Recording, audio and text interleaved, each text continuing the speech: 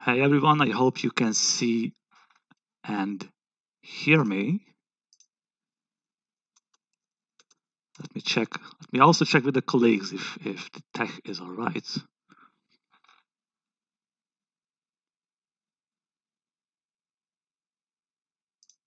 Just a little bit.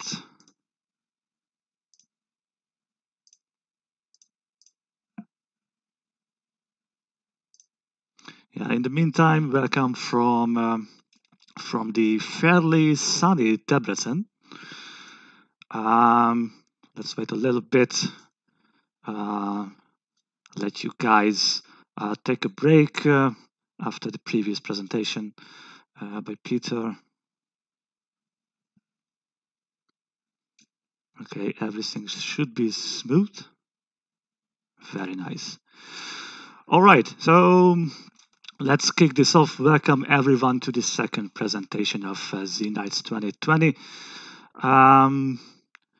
For this presentation, in the next 30 minutes, I will guide you through a little pet project of mine, which I've been developing for 2 years.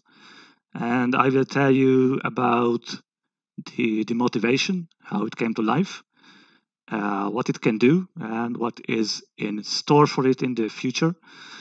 And in general, how you can build your portfolio on GitHub if you are an aspiring software engineer or software testing engineer, and what benefits can it bring for you and your career. All right. So yeah, as I mentioned, there will be a little bit of introduction from me, and then we will look at the, well, let's say the root cause of why I started this journey, and then some implementation details. I will tell you about a couple of challenges I faced, and then we will dive a little bit into testing aspects. And by testing aspects, I mean bringing back the previous presentation, the lower level of the testing pyramid, like unit testing and component integration testing. And then a little bit of a couple of sentences about continuous integration, continuous development, and how you can achieve all this quite easily with GitHub Actions, which is a fairly new feature of the platform. And then some benefits, some statistics, and I will tell you about what I want to improve upon this command line tool that I've been working on for 2 years. And then a little bit of Q&A for you guys. But yeah, in the meantime, if you have any questions, feel free to answer away either on YouTube in the chat section, or you can also find a chat section on the Community Z site itself. So yeah, my name is Attila Gyongyosi. I've been a software engineer for EPAM Debrecen since 2013. I started out as a Java developer back in the day, but yeah, I took a little turn halfway between, and I am now a JavaScript engineer, and then also leading a team of JavaScript and, well, TypeScript developers. I also do a little bit of interviewing new candidates for the office. Yeah, during the last half year, I try to be a bit of an aspiring community organizer, bringing together the UI developers of the Debrecen office a little bit closer. If you are in Debrecen, if you live here or you are traveling here, I'm always up for a beer.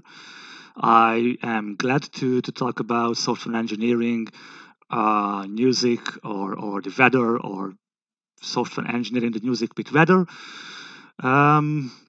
And you can also find me on GitHub, on LinkedIn, on Twitter also. Yeah, so let's talk about a little bit of my motivation, why I started to implement a little bit of a command line tool, a Node.js command line tool in the first place. So yeah, this is all started with static analysis. So the root cause lies in a problem with static analysis. And yeah, what is static analysis? This is basically the process of checking certain aspects and certain rules or certain criteria in your source code or any other source asset of your project without actually executing this software itself, because that is dynamic analysis. There are a myriad of tools for this to achieve this, and you can check all kinds of different aspects of your project. This also depends on what kind of project you are working on, whether it be a web application or a mobile application and an embedded system. You can do a lot with static analysis, and it can help you to catch early issues, early bugs, or issues with your code design. In the JavaScript ecosystem, and if you are familiar with it, these are usually called linters. And yeah, just a side note, the word comes from the lint, which is a little leftover fiber or fluff in your clothing. So yeah, you can find these tools in every ecosystem, basically. A little bit of background story for me. In 2017, I joined a new project as a software engineer, a JavaScript software engineer. This was basically the point where I officially turned from Java engineer to JavaScript engineer. And I joined the project in a very interesting time, because we started to think about migrating a fairly legacy project to a new technology stack to be, a bit more sustainable, a bit more scalable, a bit more robust. So the original stack included an in-house framework, which basically encapsulated certain aspects of Node.js and AngularJS in a centralized way. And we were thinking about, moving to TypeScript, trying out Angular 2, this kind of stuff, integrating Webpack as a means of bundling this application. So that was very interesting, and we had a lot of discussions, a lot of brainstorming on how to do that, and a lot of business alignment as well. And so by the end of 2017, we actually basically kickstarted this whole endeavor. And right from the get-go, we realized that static analysis will play a crucial part in a couple of aspects of the project. One of this, of course, is maintaining a sound code quality. And that would mean that we would check the TypeScript code, we would check the styles, which were SCSS files with certain rules. We will also checking the HTML structure. This was more like coding style than code design rules. We also had stuff like a maximum cyclomatic complexity, maximum lines of code in a source file. These kind of stuff are all configured. We were using TS-lint and style-lint and HTML linter, all wired into our build system, basically. So these were all automatically executed and evaluated, and if anything was failing, then it would stop the build process. And it was all nice and dandy, basically, but we realized quite early on that with all these rules and all these conventions, something was missing. And this something was basically, developers started naming their source files in very different ways. And the code base of this migration started to look like a little bit of, spaghetti regarding the file system. So the code was all fine and checked and kept in quality, but we had very different naming conventions, basically varied developer to developer. And we were thinking about, okay, it would be nice if there was a way to, have this as a convention for the project for developers as well. So not just coding style, not just the HTML structure, but the shape of the file system would be consistent, at least naming convention wise, because you have all these different naming conventions like camel case, snake case, where you separate words with an underscore, all these different stuff. So I was thinking at this point, and I was starting to look for tools to achieve this problem.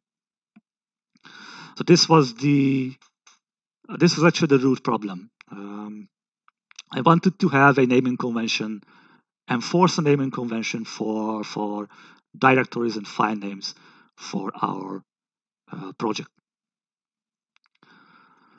So what do you do when you have a new idea? This is probably also true for Peter and the tri-layer testing architecture. You try to check if anything came up with anyone came up with that idea before you. So I did a little bit of search. This was back in early 2018.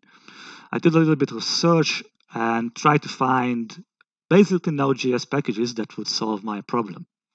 And I did find a couple. So the first one I found is a little something called ESLint plugin file names, and as the name suggests, it's an ESLint plugin. If you're not familiar, ESLint is basically the de facto standard linter for anything ECMAScript related. And there's a plugin for linting file names in a project.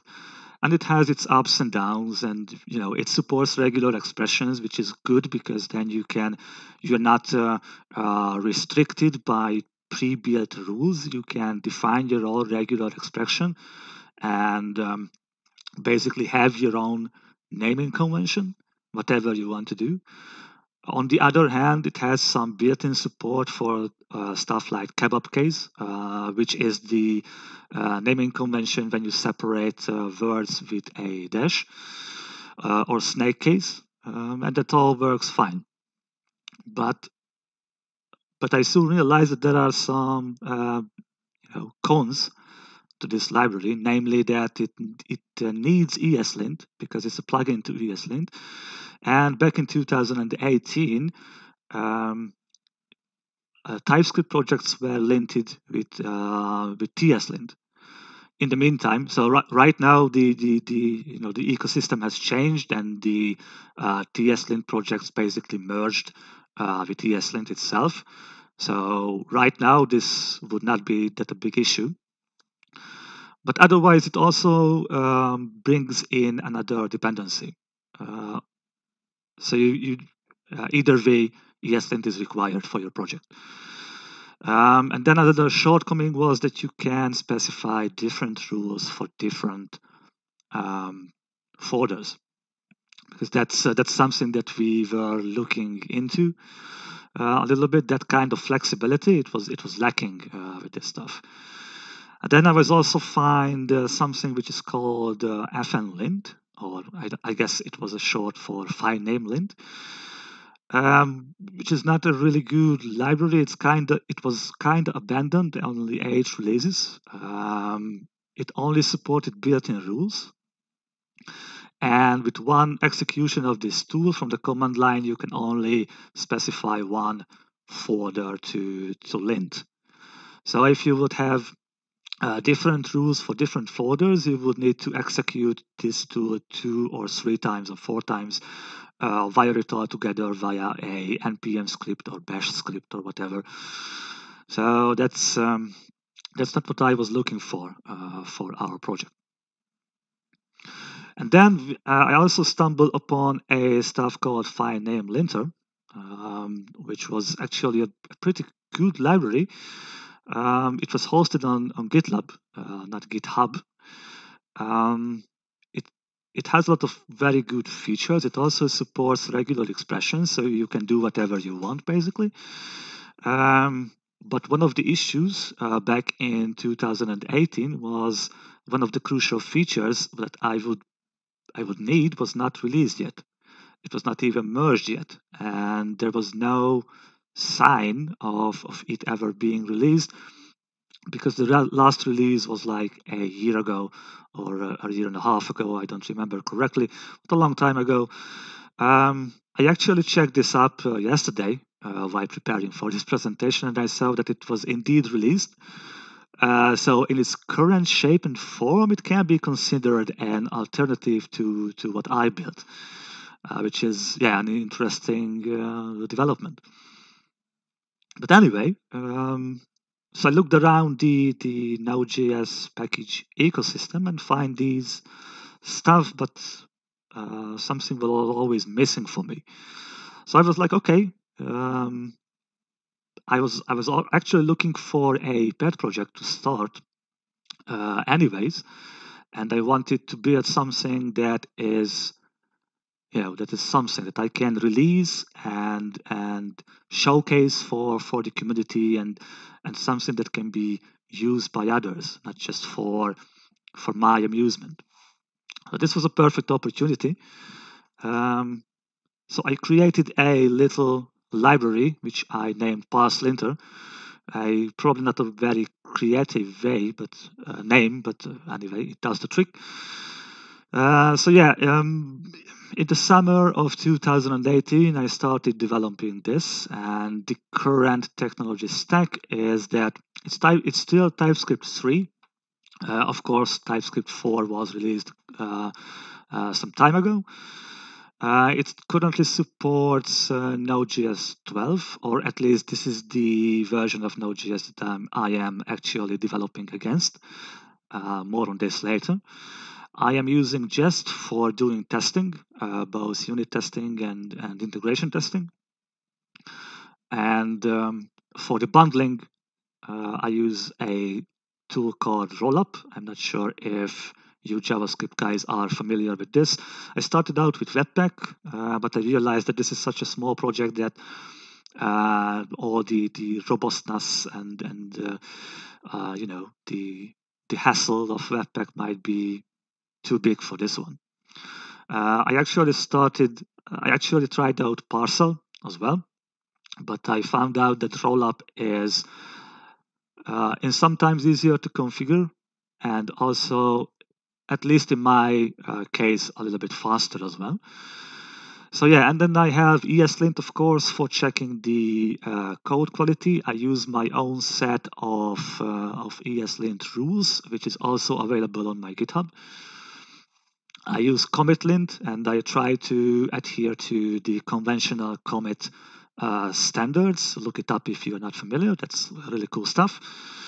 I'm using Husky, which is a tool that you can use to automate the configuration of your Git hooks, which is also can be beneficial.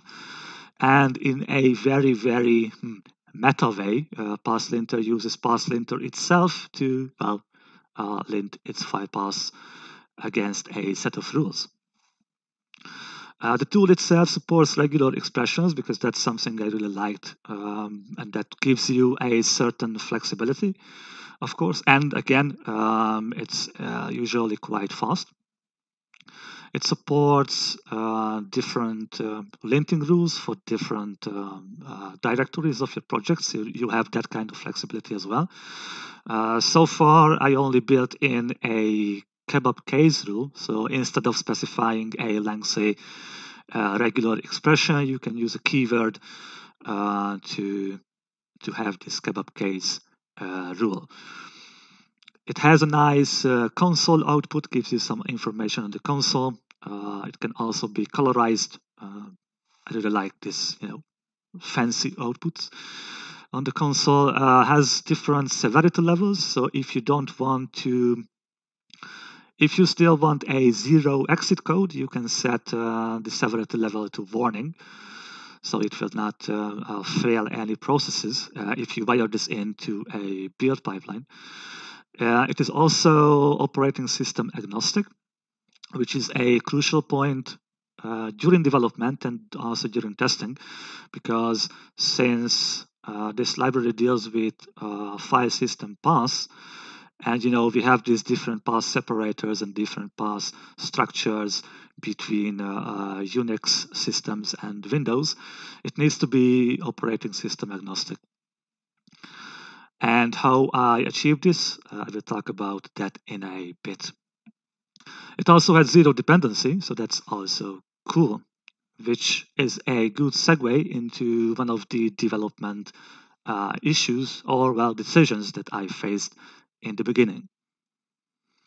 Which is okay, how do I want to do this? Because, yeah, one of the bane of Node.js packages is that they are usually chock full of dependencies. You bring in one little library into your project, and it brings 20 other transitive dependencies with it. Clutters up your node modules, even for stuff like padding strings, this kind of trivial stuff. So in the beginning, I was thinking about, okay, do I want to include other dependencies? And yeah, my decision was no. Let's keep it as lightweight as possible. And this has some pros and cons. Currently, it's so far so good. It has zero dependencies. Naturally, the downside of this is that certain aspects I would need to code myself instead of using a third-party library. For example, parsing the command line options that a user can supply, or colorizing the console output. These are stuff that there are existing packages to do this for you, and I could have used those, but I decided to not. These are fairly little pieces of code that I was basically happy to implement. So this was also a programming challenge for me to do this. Of course, so this is easy on your dependency tree, but will raise the size of your library a little bit. And it's another question is whether it is sustainable or not. That I will see in the future. The other challenge, of course, was during development is the very operating system and environment agnostic way to deal with passes. Because how it looks like is that you specify your linting rules based on regular expressions. And of course, you can write regular expressions that would match slashes and backslashes either way, or taking the drives for Windows into account or not. You can achieve that with regular expressions. That can be tricky, and I wanted to circumvent that a bit. So what I'm actually doing, or what the project is doing, you can check this on GitHub, of course. This is open source, as I mentioned. I'm normalizing the path information. So every file path that I iterate on is basically normalized to a way. So I detect what kind of operating system the tool is currently running on, what kind of path it is, and then shape it in a way that it's let's put it this way, it can be linted in a operating system agnostic way. So this was a very cool challenge. This, of course, a lot of regular expressions are involved in the background within the code for this, but that was a nice challenge for this library. And yeah, once you have your implementation, let me dial back a bit for the development.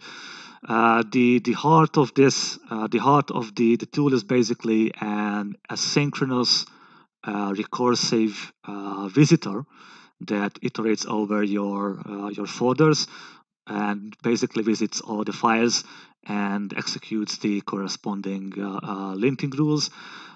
This is basically implementation-wise. This is a TypeScript class You can find the file visitor class in the source code if you are interested. I do plan to have a couple of modifications on that one for the next milestone of the tool, but yeah. And of course, yeah, let's start. Let's start to talk about a little bit of testing, because of course implementation is all fine, but you need to make sure that everything is working as expected, and this has an even bigger emphasis when you are building something for the community. If you are building something that potentially anyone can use, then you are obligated to document this properly and test this properly, so others won't bomb you with bug reports. The main testing approach, of course, this is all relying to the testing, the standard testing pyramid. I have unit tests, as I mentioned. This is built with jest. Every unit test source file has a .spec, .ts extension and a dedicated jest configuration that just looks for these kind of files within the source code. It currently holds a 100% coverage, which I'm kind of proud of. You can see the actual report on the picture.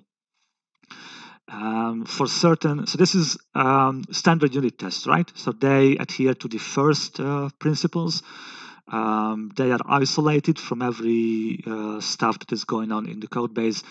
One of the challenges here was to mock the platform specific stuff of Node.js. Because I'm in certain cases of the application, I'm detecting the operating system and I am detecting the path separator of that operating system. This is happening through the OS module of Node.js, which is a built-in module. So I had to find a way to mock it. And yeah, fortunately, Jest provides me with the right tool set to do so. So that was an interesting part in unit test separation and isolation. I also have integration tests, which are, well, I assume these are more like end-to-end tests. They have their own specific source files and their own dedicated Jest configuration files. So I can execute unit tests and integration tests separately and have them evaluated and reported separately, which gives a nice overview of what's going on. It has a pretty good code coverage. So what it does basically is, so this is actually an end-to-end test, right? So you need to build the tool in the first place, and then as you would use it normally, you will spawn a child process, and the test suite will iterate over all kinds of scenarios with an actual running instance of the tool. And this is one approach that you can use. Another thing that I thought about as an improvement is to slice it up and have a function that I can call instead of executing the tool itself. And I see that I need to speak up a bit because I will be a bit over schedule. The test also relies on fixtures, which is basically a set of directories, version controlled with different kinds of file structures that the integration test can go over and check, basically. So this is a preset environment to check different end-to-end cases.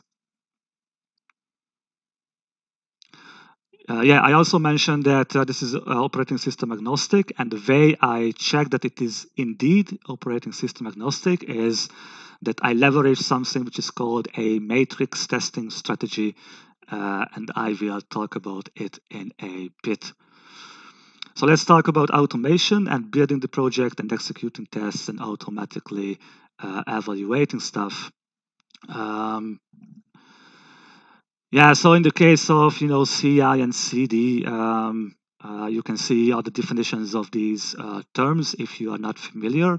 Path-linter currently is on the, let's say, the second step. So I have continuous delivery. I could release a new version by a press of a button, but for now, I don't have it end-to-end, so it won't roll out a new version automatically if I push a new code to master or whatever branch. I am using configuration as code, and this is something that you will encounter if you want to use GitHub Actions. This is a pattern where you would have your any kind of configuration part of your version control. And I use this for GitHub Actions. You can see the actual pipeline of mine here. And I highlighted the matrix strategy that I am using, which is a great way to specify well, different environments or different aspects that you want to have for your CI pipeline. In this particular case, I am executing my tests and builds against Ubuntu as a Linux distribution, Windows and Mac OS, and currently have Node.js 12, which can be extended to 10 or 14. And when I push a new code, the test suite will be executed for all these different environments and can give you a nice idea that nothing breaks anywhere. Yeah, really quickly, so this as a general, if you are a software engineer or a software testing engineer, or you're interested in IT in general, if you have a side project that can keep you, that's a good way to keep practicing coding, try out new technologies. It will keep you up to date with what's going on in your field of choosing, like the Java ecosystem or the JavaScript world. You can probably try out new things. For example, I haven't used GitHub Actions, and this was a good opportunity for me to try it out. This looks really nice. If you have a project like this is very nice if you put this on your resume and if you are trying to land a software engineering job. As I mentioned, I'm interviewing JavaScript candidates for the last 2 years, and I really like it if a candidate has a GitHub account or an actual project that he worked on. So I can check before the interview. It gives us a lot of conversation points, a broader picture for the interviewer. It can speed things up. It's really nice if you build your portfolio this way. Yeah, some statistics. As I mentioned, I started in June 2018. Speed-wise, and this is coming from our current EPAM project, it can lint 900 files in under 1.2 seconds, which is fairly cool. It is already used by 2 GitHub repositories, which is also very cool. I'm really proud of that. Some random guys found it on the internet and started using it. And I have a couple of open issues also, which I'm really proud of because they are, feature requests and issue reports that I can work on. Yeah, for the future, I plan to, try out new technologies, upgrading to Yarn 2, TypeScript 4, trying out ESBuild, which is a new bundler for JavaScript and TypeScript projects. Adding a couple of new features, make it available to be used programmatically, not just through the command line. I have a couple of ideas how to move forward with this one. And that's basically it. Sorry, I'm on over the schedule a bit. If you have questions, you can find me on the Community Z portal under my talk. And I will do a quick check if there are questions right now.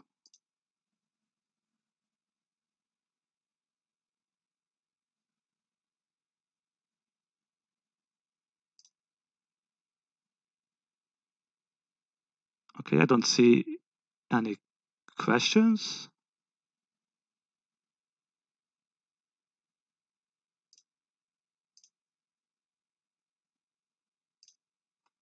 All right. So as I mentioned, feel free to ping me. You can find my contacts on my Community Z profile. If you have any questions, check out the stuff on GitHub. And yeah, sorry for being a bit over time. And see you next time, probably somewhere. Cheers.